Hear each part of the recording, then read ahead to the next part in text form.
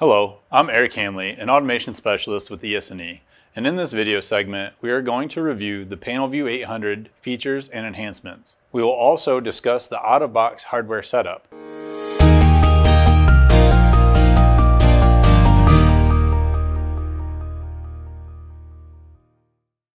The Panelview 800 is the successor of the Panelview component, and it is programmed using the software Connected Component Workbench, or CCW. Before we jump into our content, ES&E offers online training through YouTube.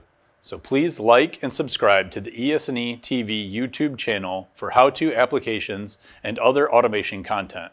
Let's start with covering some Panelview features. The Panelview 800 is able to support email notifications based on an alarm trigger that occurs during the runtime. Emails are configured in the Panelview settings and enabled through the alarm setup. Panelview 800 also has its own library of objects. When you place an image object, it launches a symbol catalog and will allow you to import your own images as well. Another feature the Panelview 800 supports is file transfers using FTP. This allows a remote client to retrieve data such as alarm history, data logs, and recipes. The Panelview 800 also supports multiple trend data logs, which then requires user management of the data.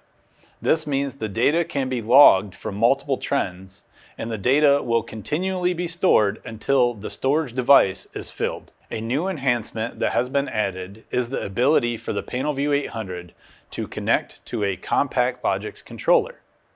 The limitation is that only the smallest memory size controllers are accepted, which are the 1769L30ER and the 5069L306ER. This provides a more cost-effective HMI option when utilizing these CompactLogix controllers. The main limitations for the Panelview 800 are the software will only allow connection to one controller and that you cannot have more than 50 screens or more than 400 tags. This makes the Panelview 800 great for small applications. Now we will move into the out-of-box hardware setup needed for the Panelview 800. The first step is to apply 24-volt DC to the power terminal. All Panelview 800s are only compatible with 24-volt DC, so do not apply 120-volt AC as this will cause issues. Once power is applied, the Panelview will launch the main configuration screen.